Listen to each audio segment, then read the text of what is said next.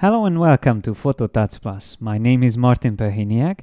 In this video I'm going to show you one of the great new features of Adobe Photoshop Lightroom 5. I'm going to talk about how to use smart previews. This is a very exciting new feature which allows us to be able to work on images even if we don't have the source files with us. So let's just say I have a pen drive, for example, or an external drive on which I store some of my photos, my original files. And whenever I don't have that external drive with me, then normally I wouldn't be able to work on those images. I would just simply see a preview of them and see them in the library, but I won't be able to use the develop module. But now in Lightroom 5 it's possible. So let me show you how it works. I'm going to the import menu and I'm going to choose the source from my pen drive, it's an external drive, which has these images on it, some camera raw files and some JPEG files. I am going to choose Build Smart Previews, and that's the important part. If this option is checked, then these all will be able to edited even when I don't have this pen drive with me. So even if this pen drive or external drive is not connected to the computer. So now if I click on import, I just choose add them and I click on import. And these all will be imported to my catalog. And when it's ready, it even tells me that smart previews were built or already exist for 12 photos for this catalog. That's brilliant. And I can also see that there is another volume called Perhiniak here in the folders. So I can see that there are 12 images from that hard drive or external drive. While from my hard drive on the computer, I also have another 12 photos. Altogether, the catalog has now 24 images. So what happens if I decide to remove that hard drive or that external drive? So I eject this, and let's see what happens here in Lightroom.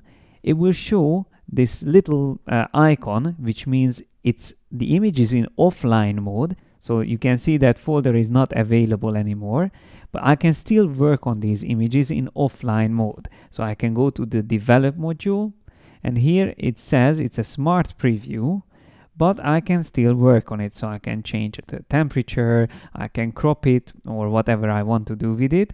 And as soon as I add or put back the pen drive, so I'm going to do that now. I added the pen drive back, connected it, and you can see it already appears here in the folders panel. And all the changes I've done in offline mode will be automatically applied to the image, as you can see. Now what really happens is that next to my catalog file, Lightroom will generate a smart previews data file. Let me show you this. If I go to that folder where I have my catalog file, you will find the smart previews file next to it. The way Lightroom can do this is by creating compressed DNG files inside that LR data file, which is still much smaller than the original camera raw files. It's usually around 10 times smaller, but it still allows us to work on these images even if the source files are not available. So you can imagine how useful is this when you have smart previews available for all your files, and that smart previews file is traveling with the catalog file together, for example on your laptop, and you are on your way. You can still edit your photos even if you don't have your hard drives with you where you store separately your original camera raw files. Let me go back to Lightroom and I'm going to show you what happens if I choose not to have a smart preview. So I'm going to select a couple of images, and I can do this in the library module under the library menu, previews, and here I can choose discard smart previews. Once I choose that, it will say, are you sure you want to do this? Yes, I'm sure. I discard them, and that will make the file size also smaller here in the smart previews file. So now you could see that from 11 it went down to only 6 megabytes. So that's the way you can see how it changes the files.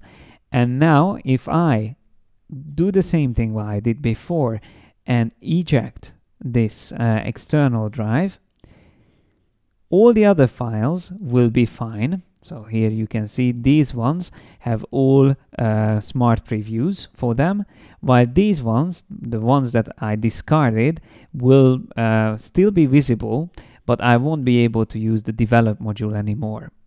So if I select another one, for that one, because I have a smart preview, I can work, while on this one, because I discarded the smart preview, now the photo is missing.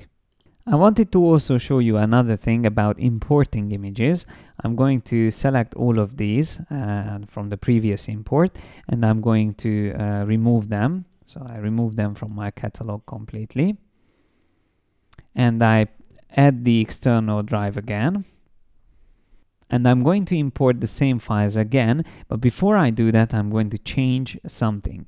What I would like to achieve is to keep the image selected, which I'm working on at the moment, while I'm importing the images in the background. Normally, Lightroom will immediately switch to the grid mode and show you all the imported new images while the importing actually happens. But if we go to the Lightroom preferences, this is a new option as well in Lightroom 5. This is the select the current previous import collection during import. If we turn this off and go back and then start importing images, so the same folder, from this I want to import all of them and click on import, you will see the whole operation will happen in the background. So it's like a background import. I can still work on the images and I don't get distracted because I don't really want to have a look at them only when it's ready, but it will tell me that now it's ready. So now I can go to previous import from the catalog options. That's a much better way to work with the images, I think. And there's one more thing I wanted to point out, and that is about the smart collections. Again, another change in Lightroom 5. If you go to create smart collection, you will find that the options you can use for creating smart collection criteria is much more organized now, and you will have a couple of new features here as well. For example, has smart preview. So you can quickly search for those images that has the smart preview or not. So you can even set it that it's false. So that's a fast way to find images in your catalog with or without smart previews.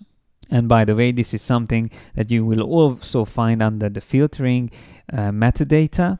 So here you can also choose now the smart preview status. So has or don't have smart previews. And that's all I wanted to show you in this video. I hope you found it useful. And if you are interested about the other new features of Lightroom 5, then make sure you check out those videos here on PhotoTouch Plus. Thanks a lot for your attention.